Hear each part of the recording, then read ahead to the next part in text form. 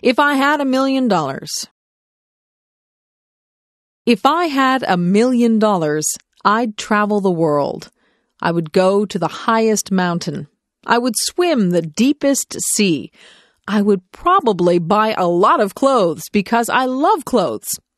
More than anything, though, I would want to visit Ireland. I want to see the rolling hills and the green, green grass that everyone talks about. When I think of Ireland, I think of where my family came from many years ago. I am almost all Irish, and I would love to see my family over in Ireland. If I had $1 million, I would buy a Mustang or a Pontiac Sunbird car. I would buy a nice house with a big backyard and an outdoor and indoor pool. I would love to take my family wherever they wanted to go. I would buy them wonderful presents, too. However, I know that money does not buy happiness. It does not buy you friends or family. It may bring some happiness only for the moment, but in the long run, your family is what will be there for you if you love them and are there for them. If I had to pick between $1 million and my family, I would pick my family. The $1 million is a nice dream. If that dream ever comes true and I do get a lot of money, I hope I would use it wisely. A picnic. What a great day for a picnic. We're not only having a picnic, we're having a big bike ride too. We did this last year with a lot of friends also. It was really fun. We meet quite early in the morning in a pretty little town. The town is where the Niagara River flows into Lake Ontario in Canada. The town's name is Niagara-on-the-Lake. Then all of the people, 50 or more, get on their bikes or rollerblades. We go on a bike path beside the river. The path we take is about 11 kilometers or 6 miles long. There are a lot of people using the path, too. We usually stop for an ice cream treat near the end or where we turn around to go back to our cars. It is just before the park where we will have our picnic and a steep hill. Many of the men and boys go up the hill. Most of the women and children go back to their cars. The ride takes about 2 hours plus whatever time we take at the ice cream store. After the ride is finished, we go to the park. We have a delicious potluck lunch. Potluck means everyone brings some food to share with the others. We eat, rest, talk, and laugh.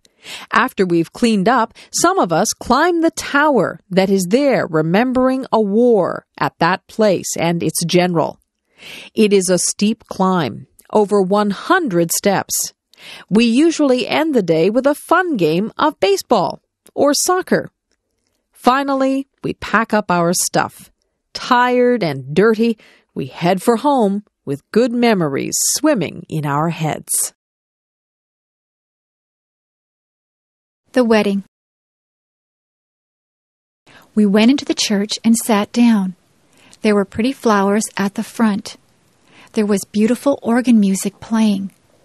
The church was full of people dressed up nicely. Everyone was waiting to see the beautiful bride walk up the aisle. A hush, an intake of breath. There she was. Oh, she was so beautiful. She had a lovely long white dress with pretty lace and beads. Her hair was swept up off from her face.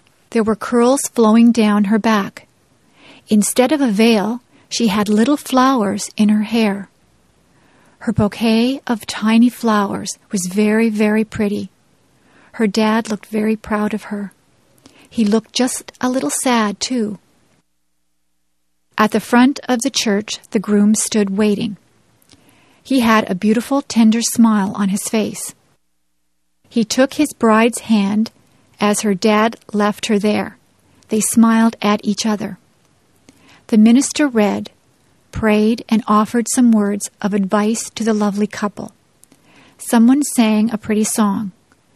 The groom slipped the simple wedding band on the bride's finger. She struggled a little to put a band on his finger. Pretty soon the minister said they were now husband and wife. They kissed.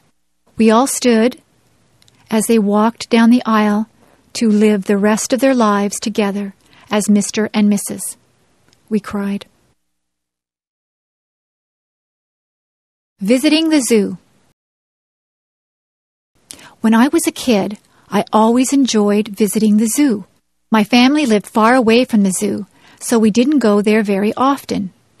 But whenever we went to the zoo, I always had a fun and interesting time. Some of the animals were very large. Of course, the elephants were huge, and they had such an unusual appearance, with their big ears and their long trunk and tusks. The giraffes were very tall, with long necks that reached high into the trees. Some of my favorite animals were big cats. The lions looked very powerful, with their big teeth and paws. The tigers were just as big and strong, with yellow and black stripes. But the bears were even larger than these cats. The polar bears, with their bright white fur, liked to swim through the water. The animals from Australia seemed very unusual. The kangaroos, with their strong legs and long tail, could jump great distances across the ground. The baby kangaroo could go inside its mother's pouch. Another Australian animal, the koala bear, crawled slowly in the trees where it ate leaves. In many ways, they reminded me of people. Some of the monkeys were very small. They could use their arms, legs, and tail to swing through the trees. Some of the apes were very large. The gorilla was the largest of all. Sometimes a big gorilla would stand up and pound his fists on his chest. To see all the animals at the zoo took almost a whole day. By the end of the day, I was very tired from walking around. But I was also very happy to see all the amazing animals from places around the world. The dentist appointment. My dentist called my house the other day. He told me I needed my teeth cleaned. I set up an appointment to see him on Saturday, June the 10th. When I got to my dentist's office, I had to sit in the waiting room. There were other people ahead of me. They finally called my name. I went into his room and sat down on a big blue chair. They leaned it back. A bright light was turned on. It hurt my eyes, so I closed them. My dentist asked me to open my mouth. I did. I thought my mouth was very big, but he told me to open it even wider. Soon he began poking around to see if I had any cavities. He flossed my teeth and put fluoride around my teeth too. The fluoride tasted like bubblegum. I had to spit into a dish-like bowl. It squirted out water. My dentist kept asking me questions. I couldn't answer because there were weird tools in my mouth. When I tried answering back, he seemed to understand, though. His helper came into the room. She asked me to open my mouth again. I had to clamp down on something that felt like rubber.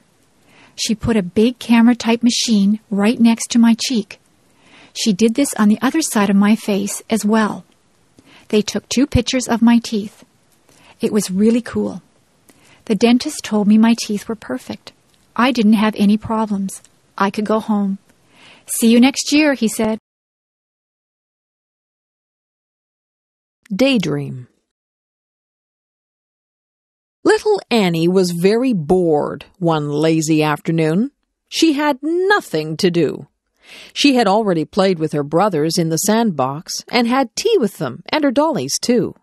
She had baked chocolate chip cookies with her mom and even tasted one. They were very good, she thought. Now Annie was trying to figure out what else she could do to pass the day away. Little Annie decided that she would go to her favorite spot in the world, the green, grassy field full of daisies beneath the great oak tree. She took a red and white blanket with her. She laid it down on the ground, and then she lay down on it. She lay there looking at the clouds, fluffy and white.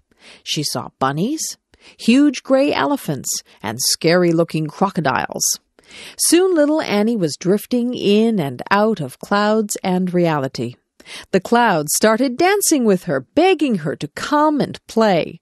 She got up from her blanket and joined the clouds. They flew over rooftops of all of the village people, swam with the fish in the lake, and said hello to all of the birds that they passed by. Little Annie was having so much fun. The clouds had formed into a chariot, so little Annie could drive if she wanted to. She drove over a rainbow that was bright in the sky. Then she shot through the branches of her friend's spruce tree. Annie suddenly came to a stop. Hearing someone call her name, Annie looked around. She blinked once, twice, and finally everything came into focus. Her brother was tugging at her leg, wondering why she was staring into outer space with a big grin on her face. "Oh," little Annie said, not really knowing that she had been sitting there all along. My friend in the next office. When I started my job a year ago at the university, I did not know my way around. I did not know where to find anything. I had a million questions.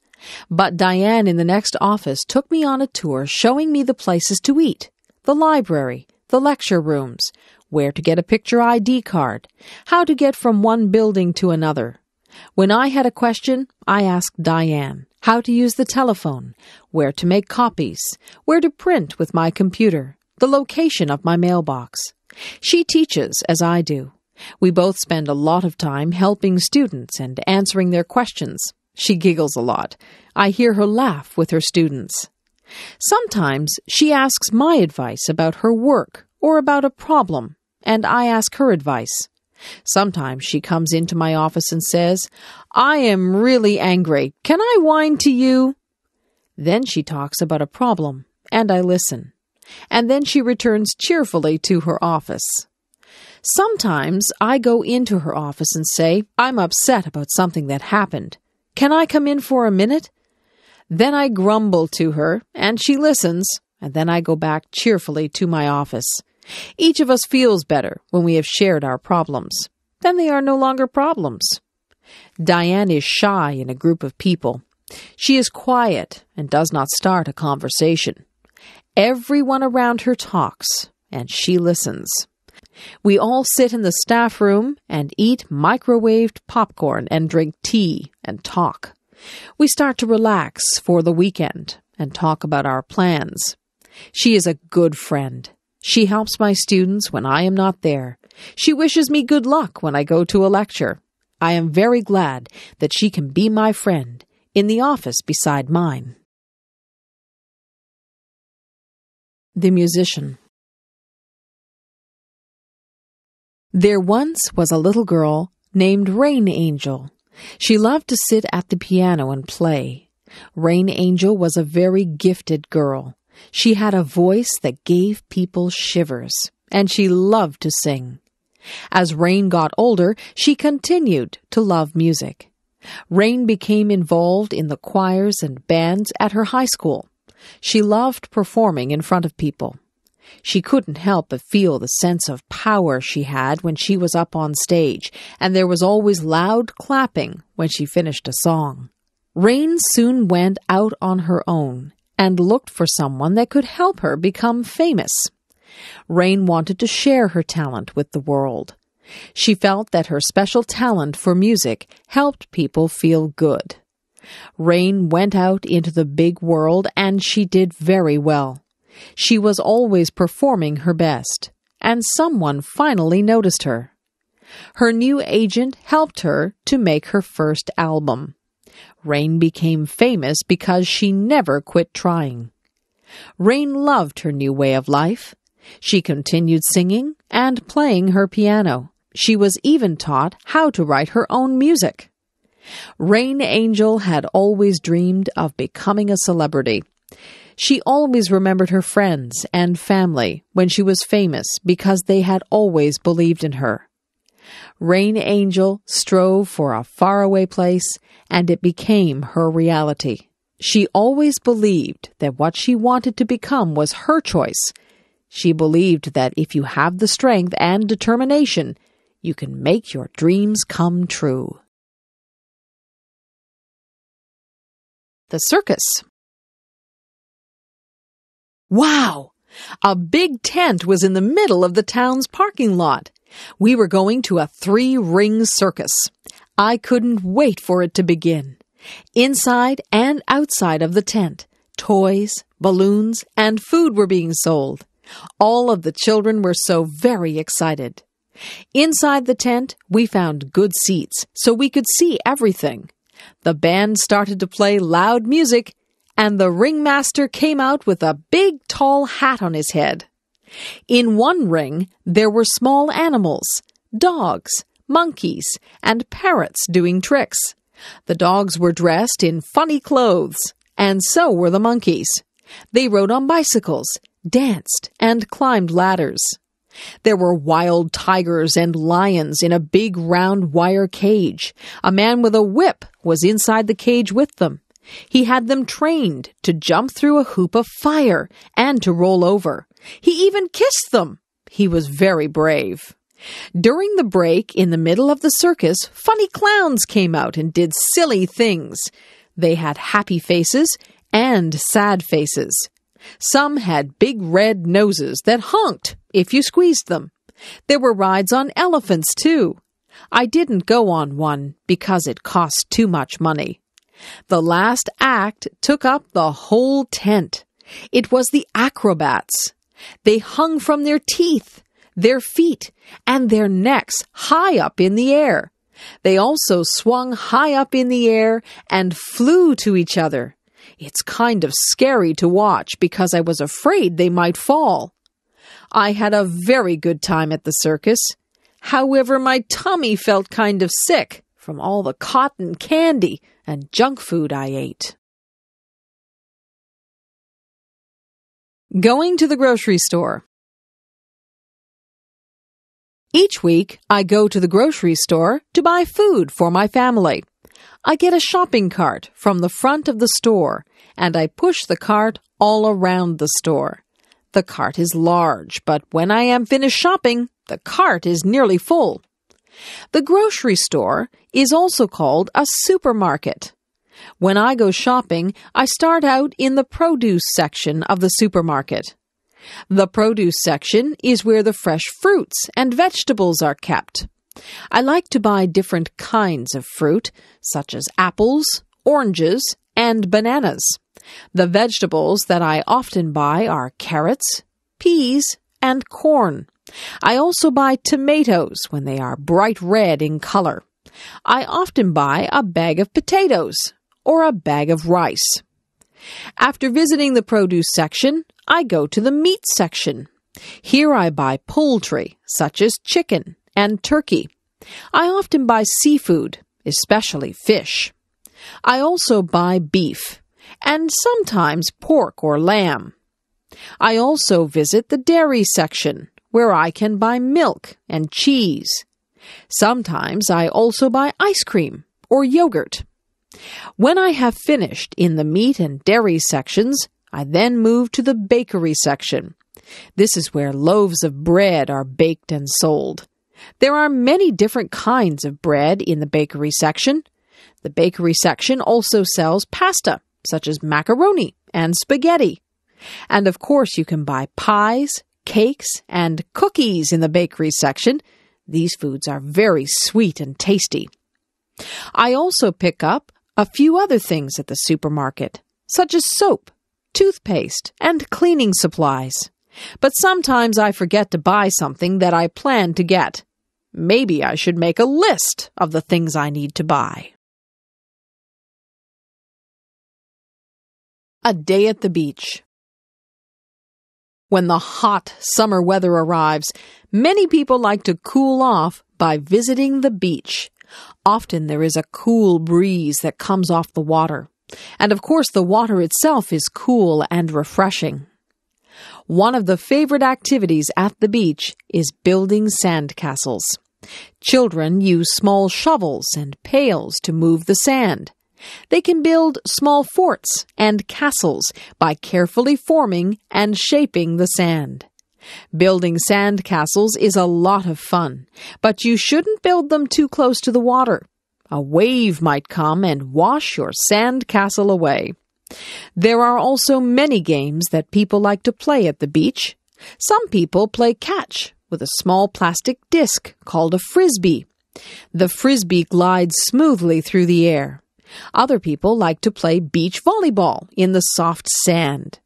Some people prefer just to relax on the beach. They like to lie down on a blanket and feel the warm sunshine.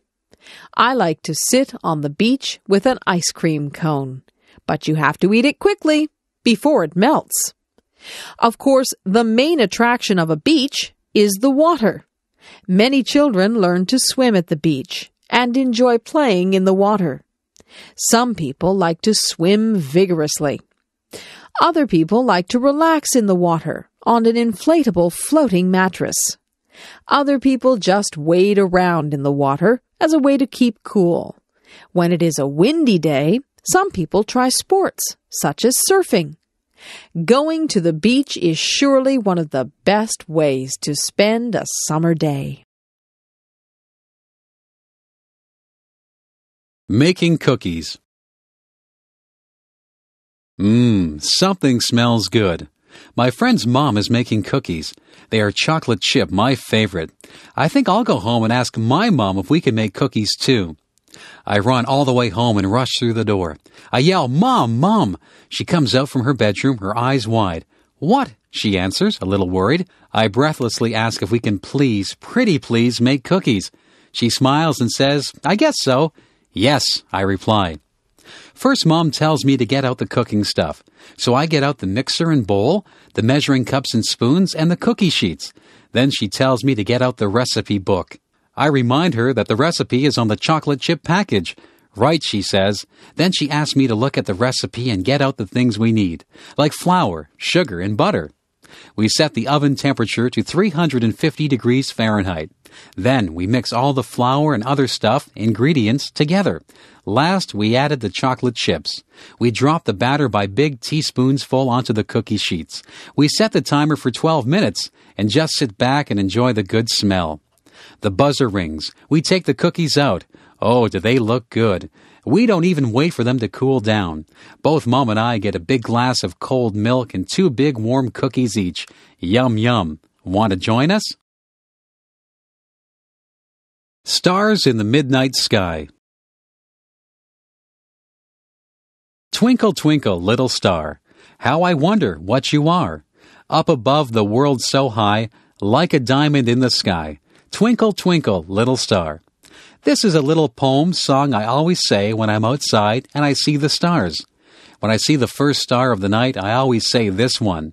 Starlight, star bright, first star I see tonight. I wish I may, I wish I might, have the wish I wish tonight. Do you have a special thing to say about the stars? Stars are beautiful bright spots in the sky. Stars are usually seen at night when it is dark. We can't see them in the daytime because the sun is so bright, the brightest star of all. I like staying up late just to look at the stars. One time I was outside at midnight, and the stars seemed to sparkle and dance. They really did look like diamonds dancing in the sky.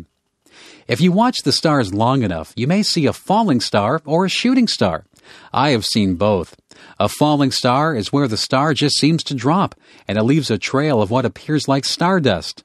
A shooting star is very beautiful. It shoots across the sky, leaving a long trail of colorful stardust. Shooting stars seem to brighten up the whole sky. They usually seem quite close to Earth.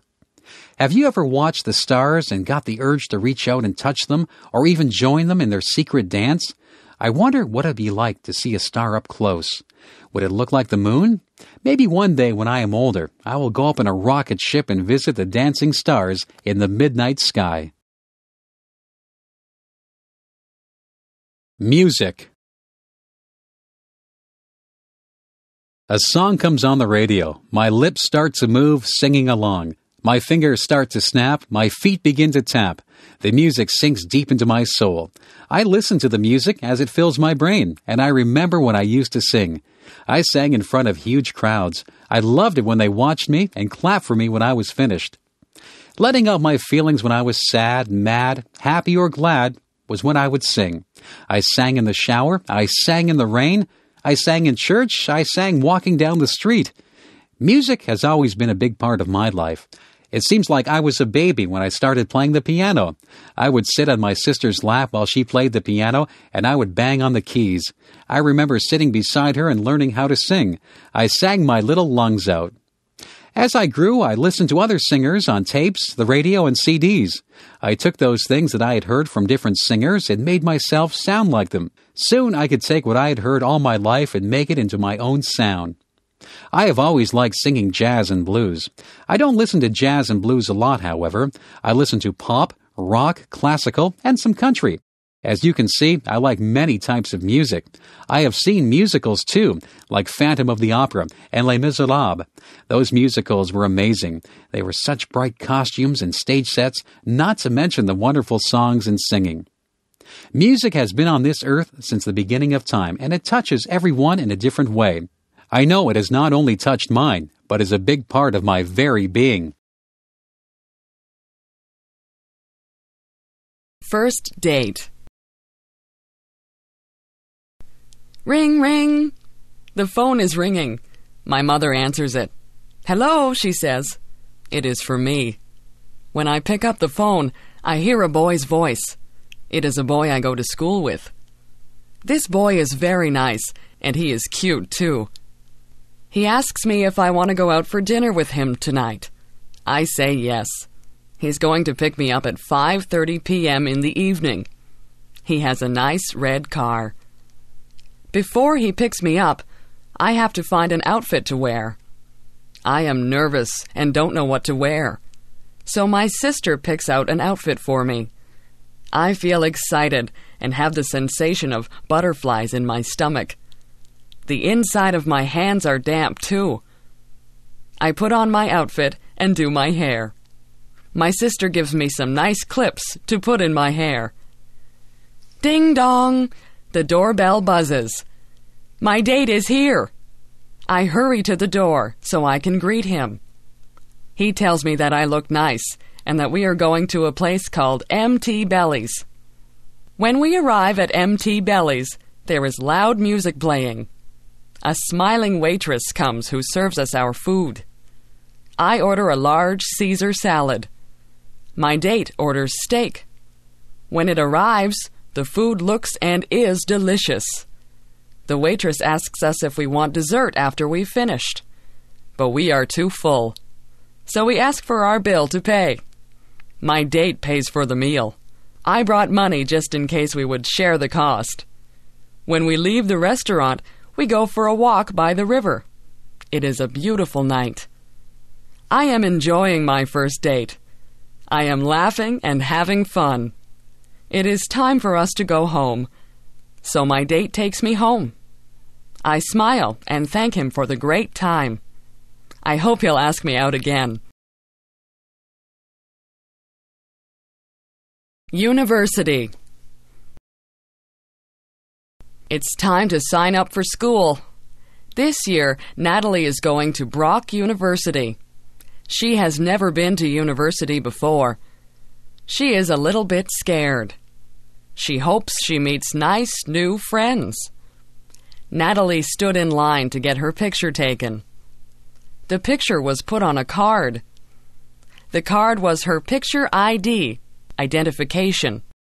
She would use this card if she needed to buy books from the school bookstore, if she wanted to get a book from the library, or if she wanted to use the pool. After all of the signing up and money was paid, Natalie went out to lunch with her mother. Mom, I'm kind of scared about going to school. I'm going to be the youngest kid there. I don't know how to take notes. The teachers might be mean." Natalie rambled on. Her mom just calmed her down and said, "Take one day at a time, Natalie. Worry only about today." You're right, Mom. Thanks." Natalie was very scared on the first day of school. She made sure she had all of the books she needed and lots of pens, pencils, and erasers. She walked into the front of the building and went on her way to try and find her classroom. Natalie got through her classes and met a lot of new people, nice people. Her classes seemed to go by really fast, and the day went by even faster. When Natalie got home, she was so excited. She told her mom that classes weren't all that scary. The students and the teachers weren't scary either. Natalie knew that the schoolwork would be hard, but she felt good about the people she had met that day. She knew she'd have a good year.